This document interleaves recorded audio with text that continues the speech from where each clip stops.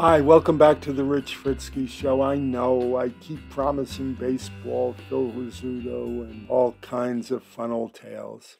It is coming soon, I promise, but today, for some reason, I just wanted to put my Irish on in honor of the coming of St. Patrick's Day. I have always worn my Cassidy Sweeney Irish when I was just a little boy at a St. Patrick's Day parade. I am told, of course I have no memory of this, that I, in great happiness, looked up at my mom and said, "Mom, I am so happy. I am so glad that I am Irish." And my, sweet spoilsport of a grandmother, Nana, chimed in and said, "Rich, you're not all Irish."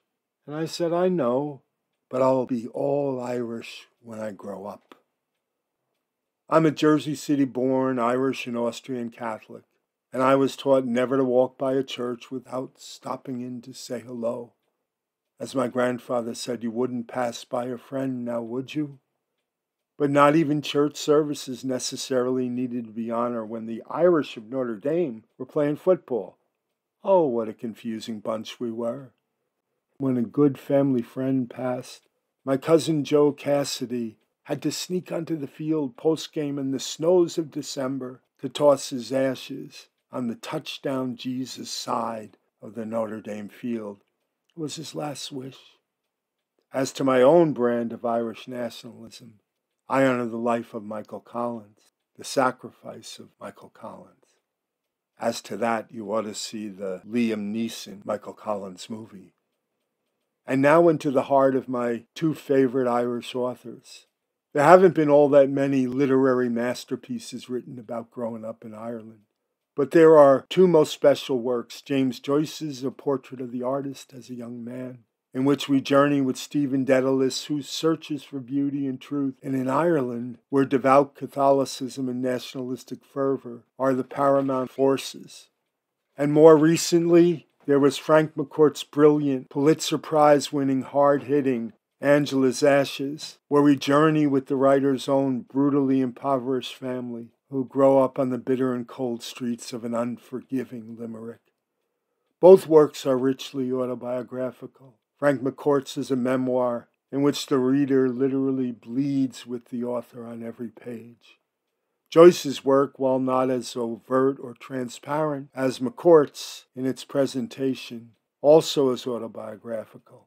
As the ever-searching protagonist, Dedalus is clearly Joyce himself. Both writers were children of an Ireland that was only to be discovered somewhere between the rigors of faith and the lingering pride of an aberrant nationalism. In each, we discover that their journeys to manhood were influenced and shaped by sociological forces beyond their control. Each manages to transition to adulthood, but only by freeing themselves of both church and patriotism. Two-faced, two ideologies, two blunt and often abrasive forces. Both Frank McCourt and Stephen Dedalus remake themselves, but only by freeing themselves from that which defines the Irish heart and the Irish soul. And yet the authors who find release remain forever bound and tied to that from which they escape. They are expatriates, to be sure, but they remain Irish to the bone. In story, they long to recast or remake their land. They long for something more, look to something more, and express newfound faith in that something more.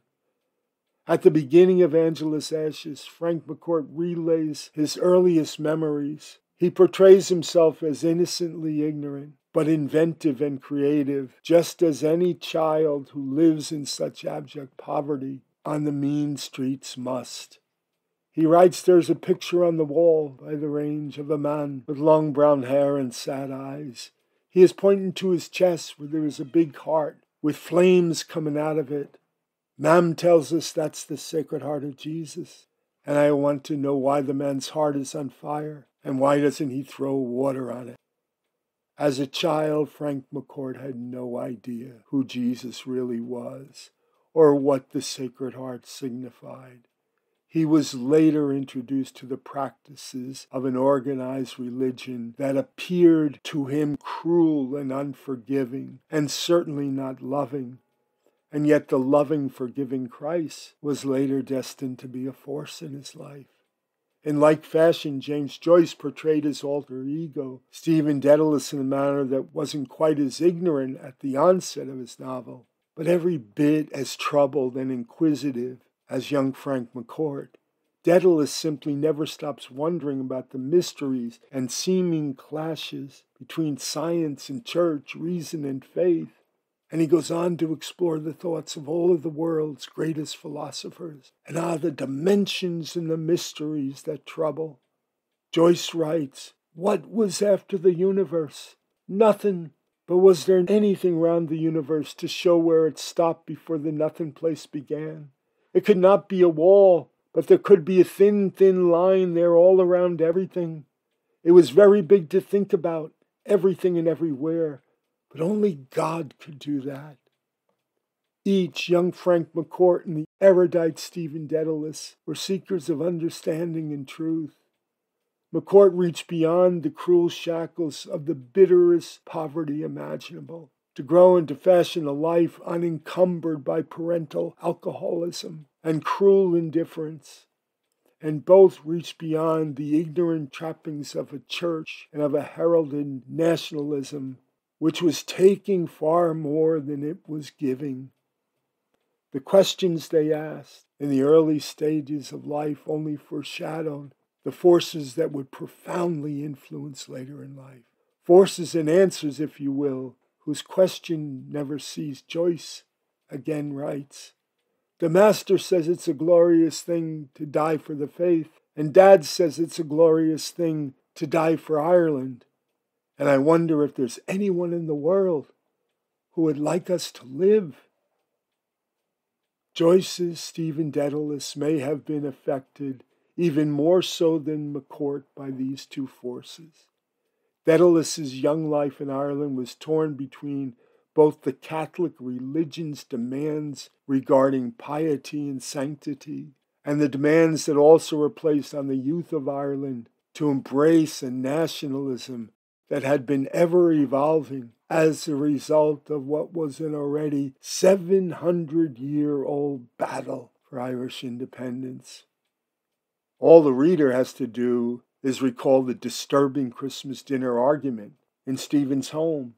His dad and two great family friends erupted into a passionate discussion over the Catholic Church's place in politics and the morality of the Church's denunciations of the same.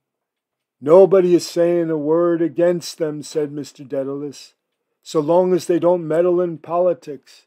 The bishops and priests of Ireland have spoken," said Dante, "and they must be obeyed."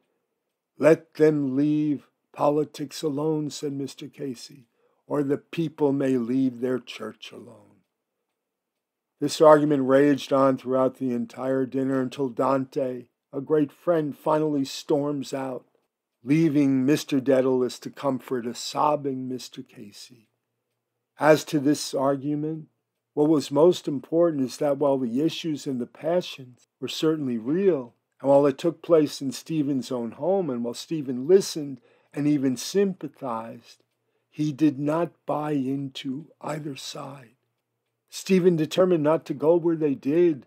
It might be said that he just refused to drink the Kool-Aid. Frank McCourt and Stephen Dedalus battled the predominant forces that most young Irishmen succumb to. Of course, McCourt's battle was exacerbated by the need to overcome the cruelest poverty and emotional trauma. Young Frank McCourt would lose three of his siblings. Three of his siblings would die in their youth of starvation and malnutrition. But ultimately, they make similar choices as to how to deal with these forces. Both decided that it was best to simply escape, as Joyce himself will move to the European continent. McCourt will do so by garnering the resources with which to go to America. In Angela's Ashes, McCourt's escape is literal, as the memoir culminates there. He goes to America, a journey that began long ago with his teacher, Mr. O'Halloran.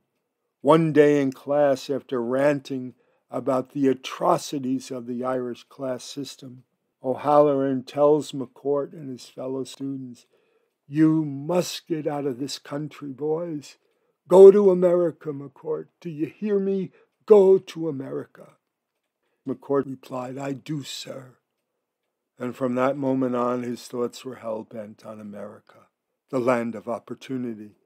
Almost everything he did for the remainder of his days in Ireland was practically bent on helping his family and then better enabling that escape to America.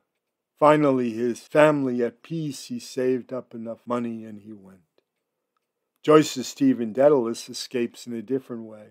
Philosophically, theologically, spiritually, he reaches beyond and sets his sights on a life that is free from the encumbrances and pervading negativity of what had become to him the very Irish experience. Dedalus determined that he had to rise above the indifference and the problems tearing his Ireland apart by becoming a true artist. In the concluding passages of A Portrait of the Artist, he cries out, I go to encounter for the millionth time in the reality of experience and to forge in the smithy of my soul the uncreated conscience of my race. This was Stephen's goal. By escaping the forces that were tearing his Ireland apart, he hoped to better shed light upon the undiscovered and true identity of his race, his people, his Ireland. The protagonists in both of these powerful and critically acclaimed stories gave voice to what was in the heart and soul of the authors themselves. Angela's Ashes, a memoir that detailed the impoverished horror of Frank McCourt's youth and the indifference of the then church and the indifference of the cry of patriotism, while Stephen Dedalus was, in actuality, an expression of Joyce's own escape from Ireland's denizens of darkness. Both Joyce and McCourt were expatriates. They left the nation that bore them for good, and they returned, as it is written, only for funerals.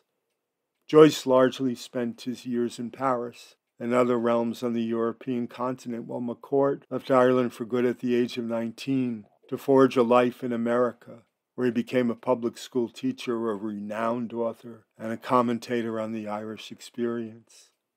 What is most interesting about these two great Irish expatriate authors is that while they escaped from Ireland practically, their literary lenses remained forever focused upon their Irish experiences. For good or for bad, they were children of the old sod who remained bent on examining it, critiquing it, and ever and always calling it to higher ground. Joyce does so literally, while McCourt's effort is more subliminal. A Portrait of the Artist as a young man in Angela's Ashes just happened to be and will forever remain among the greatest works of Irish authors, different ages, different times, different points of focus, but each is a masterpiece in its own right and in its own time. In their common focus upon the powerful impacts of the Catholic Church and Irish patriotic fervor, each sees through the clear hypocrisies and the mysteries, each determined to rise above these age-old sociological and theological traps, and McCourt and his siblings above the cruel, cruel poverty that they knew. Each author in all of their brilliant efforts to come forever cast their eyes back upon Ireland. They extracted what was best about the land that bore them, and they paid it forward. Oh, for sure, Joyce and McCourt left Ireland, but Ireland forever lived in them. The Irish simply never give up upon Ireland. And they were, in spirit and in the deep recesses of their beings, forever sons of the old sod, Irish to the bone.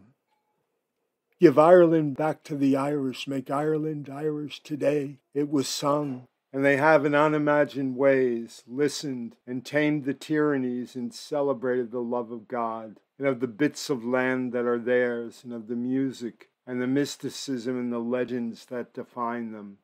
They have grown and modernized and done their bit as a country to save Mother Earth herself. They rather rendered Ireland that something more. These two wrote at different times in different ages of the same Ireland, but they asked the same questions. Joyce passed back in 1941 in Zurich, Switzerland during World War II, and McCourt in Manhattan not that long ago in 2009 at the age of 79.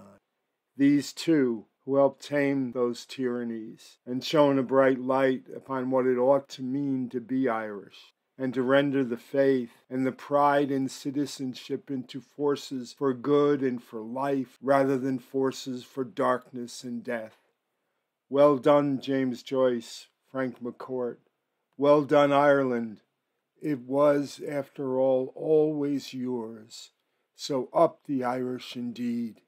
And happy St. Patrick's Day, when I'll dream of praying with the good sisters at Our Lady of Knock, who once prayed for me, and walk in the fields of Innisfree where the winds blow soft in the face, and of enjoying a pint in the company of the fine crowd at Cohen's Bar.